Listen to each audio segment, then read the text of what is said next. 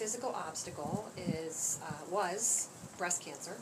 I was diagnosed a little over 2 years ago, January of 2013, and the reason why it was even a little more difficult than most people is because I also have multiple sclerosis.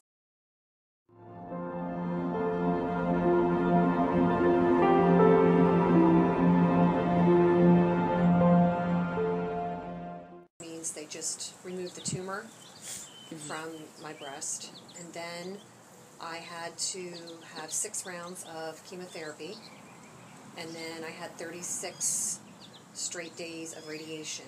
So my journey began in January and ended in August of that year. So it was about 8 months of treatment.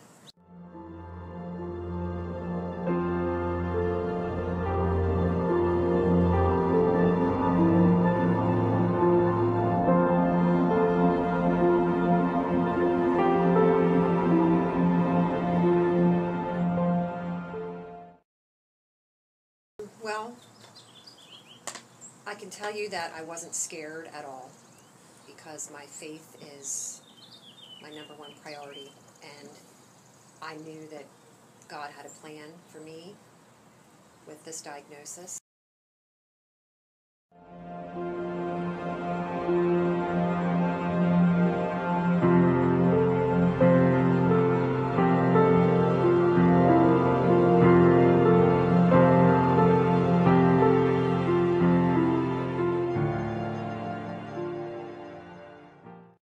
My highest point was probably at the very beginning of the journey. We had a prayer vigil for me the night before my surgery, and I had a friend there who is not a believer as far as I know, and to have her there in the prayer vigil and have her witness just the amount of love and the amount of God's presence in the room gives me goosebumps just talking about it. That's really, that specific incident was probably the best thing that happened for me through the whole cancer journey.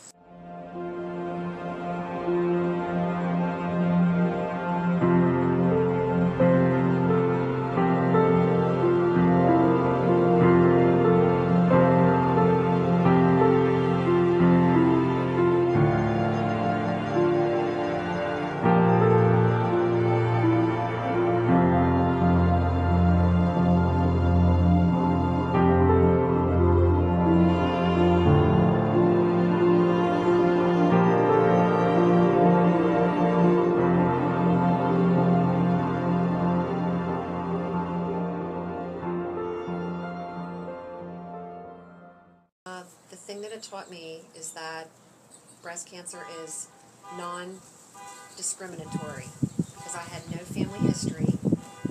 I'm the epitome of health in that I exercise, I eat well, I get enough sleep, and